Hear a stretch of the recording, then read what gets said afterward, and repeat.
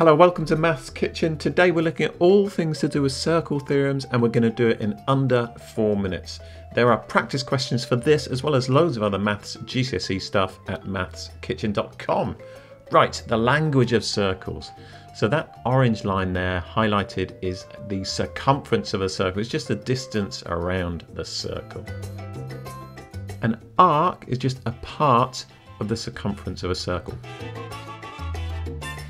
A chord is a straight line that connects 2 points on the circumference. It's just a straight line going across your circle. And the chord creates 2 segments. You can see them highlighted in blue there. Subtend is this word we use quite a lot in circle theorems, and it just means to create an angle at a particular point. You can see that angle on the circumference there highlighted in orange has been subtended from those 2 blue points. Those 2 blue points are either end of an arc, so we could say that it is the angle subtended at the circumference by an arc. Right then, theorem number 1. The angle at the centre is double the angle at the circumference. So this angle at the centre here will always be double the angle at the circumference there. And that is the case even if the angle on the circumference moves around like it is there. Theorem number 2, angles in the same segment are equal.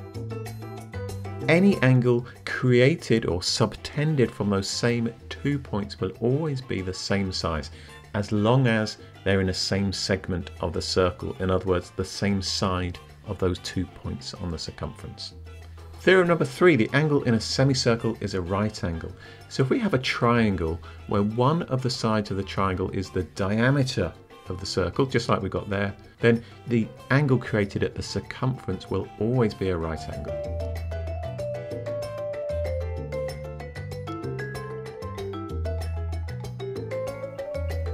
Theorem number 4, opposite angles in a cyclic quadrilateral sum to 180 degrees. Well, first of all, a cyclic quadrilateral is a quadrilateral where all 4 vertices or corners are touching the circumference of the circle.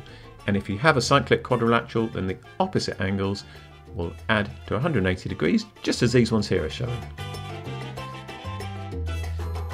Okay, tangents. A tangent is just a line touching the circumference of a circle.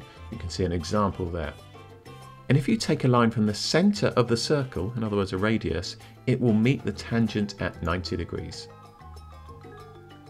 Tangents that meet at a point are equal in length. If you take 2 tangents from the circle and they meet up at a point as they do here on the right hand side, those 2 lines will always be the same length. Alternate segment theorem. The angle between a tangent and a chord is equal to the angle in the alternate segment. That's a bit of a mouthful, but it just means that this angle will be equal to this angle. I think of it as the angle inside the triangle is equal to the angle opposite and on the outside. So I think inside, opposite, outside.